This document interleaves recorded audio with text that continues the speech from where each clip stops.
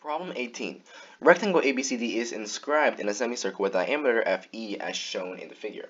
Let DA equal 16 and FD equal AE. FD equal AE, which is equal to 9. What is the area of ABCD? So DA is 16. So with this understanding, let's try to deconstruct this shape into more manageable shapes, right? And that's always the way to do it, because when you deconstruct it into more smaller shapes that you know how to find the area of, you can just simply solve it. Now, when I just look at this alone, I already think that the answer is 16 squared, which is 256. I already think it's C, because it's a square, right? It looks very similar to a square. And on the test, I would recommend just to do that, because I do believe the answer is C.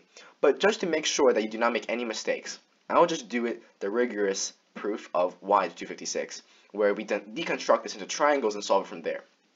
This way we don't make any incorrect assumptions and do not risk the chance of making a silly mistake or just guessing on a very actually easy question. So this is actually 8 and 8, if I call this to be the center, right? So that must mean the radius is 9 plus 8, which is equal to 17. So in other words, C to this center point right here must also be 17. But this is a right triangle, we have 8 and 17, so we can solve for this height, right?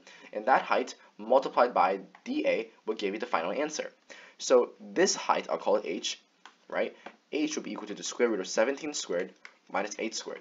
Now 17, right, will be 11917, so that's equal to the square root of 289 minus 64, which is 225, which is 15. So this height is 15. So what is 15 times 16? Well, that's equal to 90 and 15, and it's 240. Oops, I guess I was wrong. It's not C, it's actually A. And that just goes to show why you should not assume things. Because when the minute you assume it and you make a assumption like this, you automatically get yourself wrong. So I was actually wrong.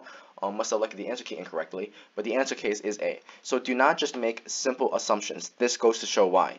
Always draw it out and use established geometric theorems to solve your answer. Never assume.